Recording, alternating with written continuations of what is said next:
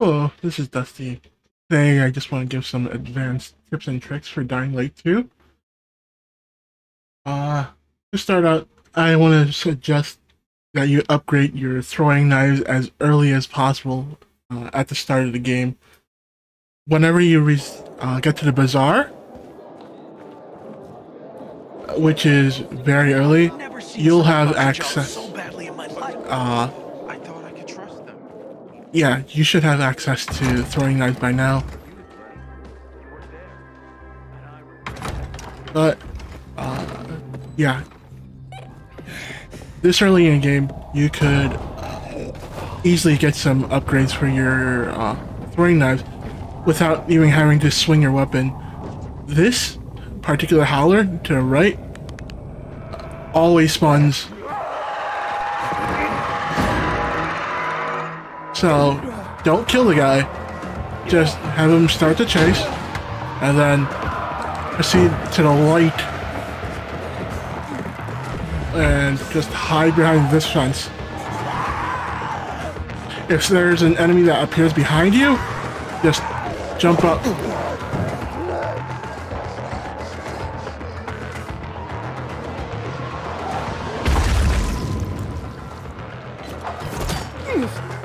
But since I'm at a higher level, I could just pull them towards me.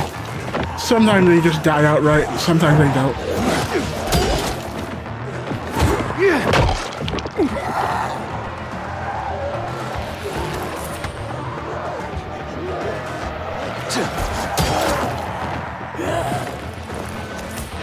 Yeah, sometimes they just randomly die with a grapple shot. But yes, over here you could... I mean, early on you'll have nothing, so you just have to let them burn to death like that. But later on, once you have access to blasting mods, you can just use that. But because I beat the game, these particular virals are adjusted to my level, so don't worry about that. But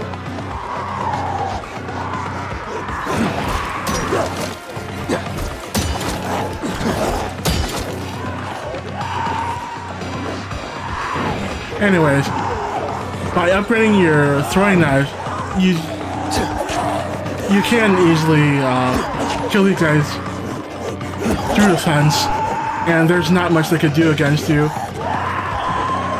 This is especially true at higher levels.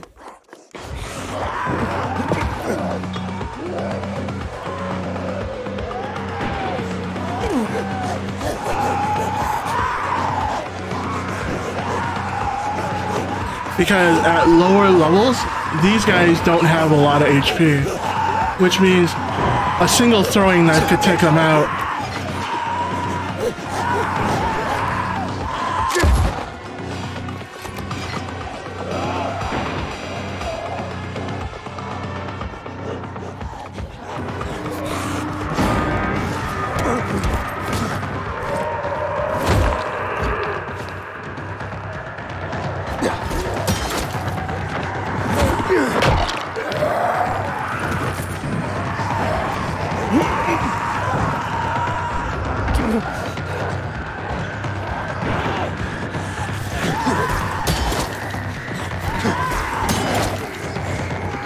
But yeah, this is one way you can kill them faster.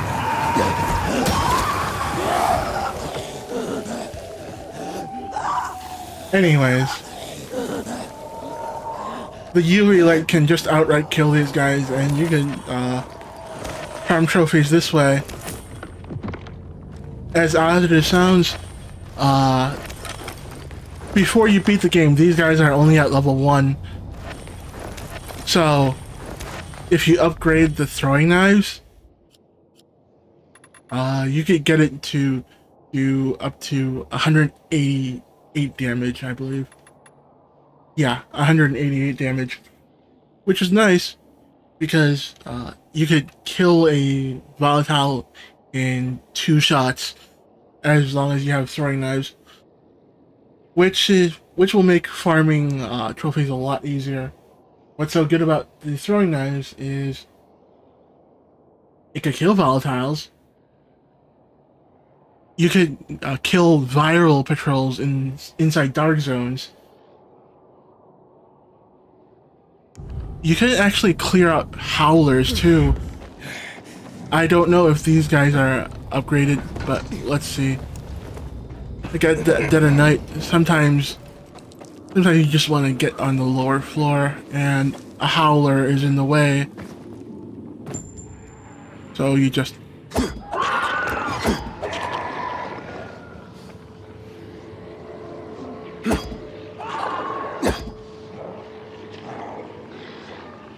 But yes, you could clear out howlers very easily.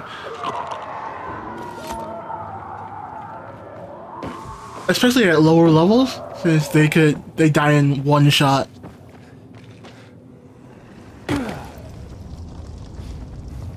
And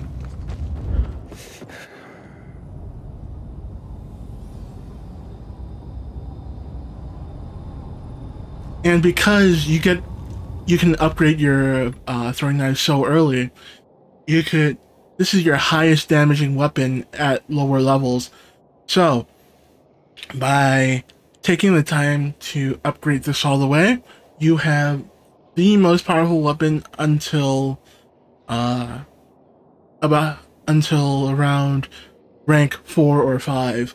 So all the more reason you should do this very early in the game. Next, we'll talk about weapon mods. In particular, these are the 3 best ones: the fling, the catapult, and reinforcement. If you could get the Korok, even better. Still, what makes this so special is that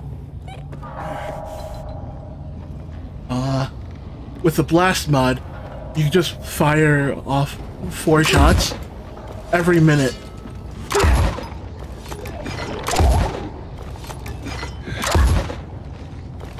And once you're done with it, you can just...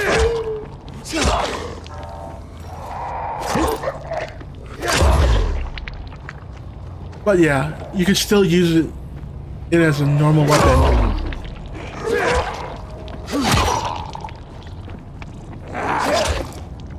But what makes this particular combination so deadly is that weapon mods, even though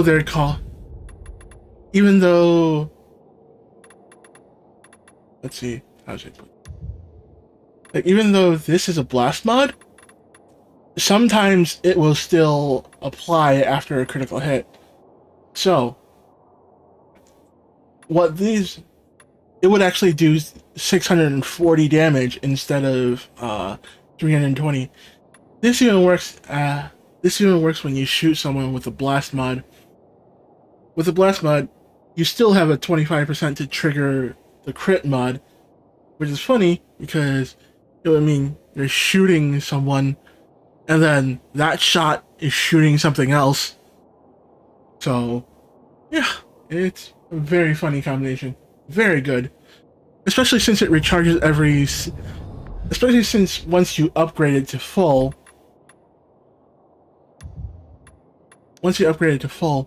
it recharges once every 60 seconds. So every 60 seconds, you could fire off the 4 weapons again. Give it a second here.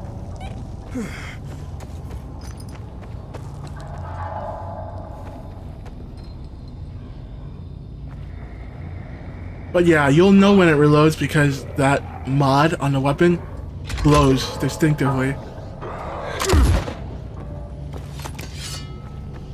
See that or yellowish glow on the weapon? That means the weapon's loaded.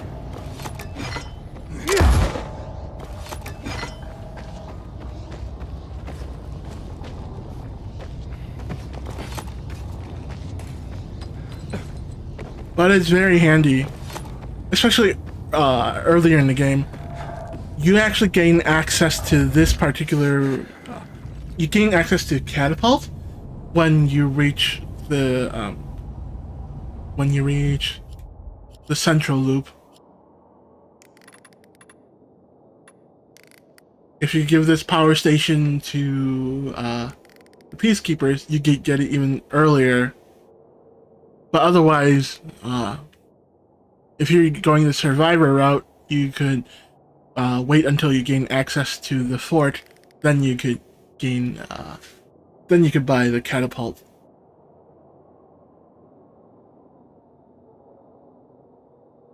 Anyways, the last interesting tip is actually for the grappling hook. Give me a second. For best overall results, I'll head over to City Central and rest up a bit. However, it is possible to climb up vertically on some walls. And to showcase this, I'm gonna wait until morning.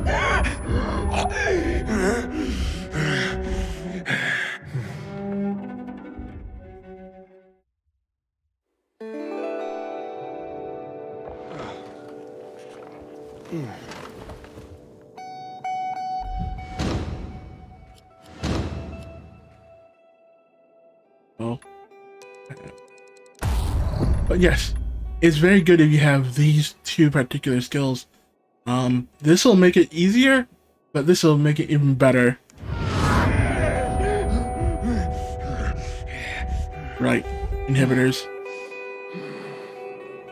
The more inhibitors you take, the more seizures you get.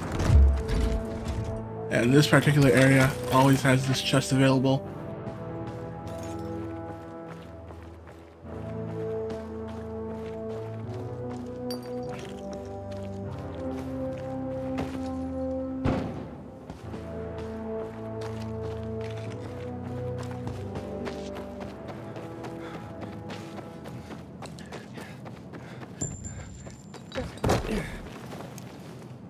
Anyways, sometimes you just want to access some areas that are not... Oh, how should I put this? Let's just say I want to reach that high point. There is no shortcut from what I can see, but you can... Whoops. Right. Anyways, you can't grapple some surfaces.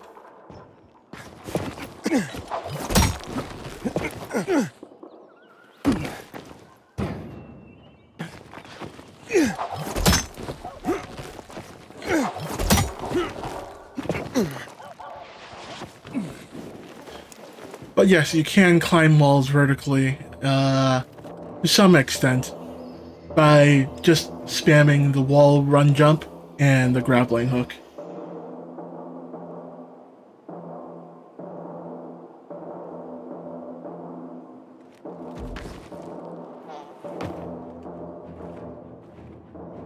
Anyways, from here I'll talk about spoiler, so if you don't want to hear any spoilers, you might want to switch the video off now. Anyways.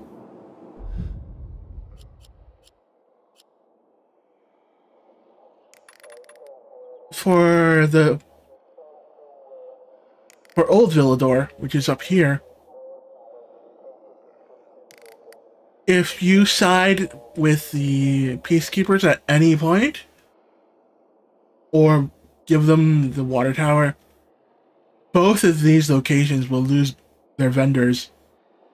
However, you will still get to keep the bazaar if you side with the survivors. I know I'm actually not a huge fan of the survivors in Old Villador, but if you want to, having a shop here is definitely useful.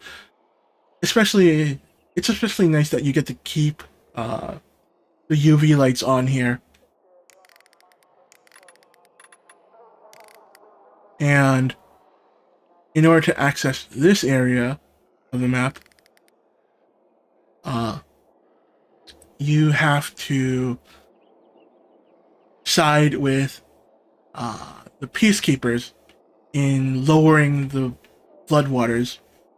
But otherwise, this area is flooded, still, you can come here when it is still flooded and swim down to the chest to grab these. Yeah, swim down to the chest and open them that way. However, by doing that, it takes a really long swim, and it's not guaranteed that you won't drown in the process of unlocking these chests. So, two major story decisions. Side with the survivors here, side with the peacekeepers at the end of the game. Oh, and a small bonus. This vendor here in this particular church, this is the only vendor I know that sells herbs. So if you ever need herbs, just unlock this metro station, run over here, and use the vendor, buy the herbs. Good for honey too. But anyways, that's all the tips I have for now. Thanks for watching my video. It'd be great if you could like and subscribe. I'll see you guys next time.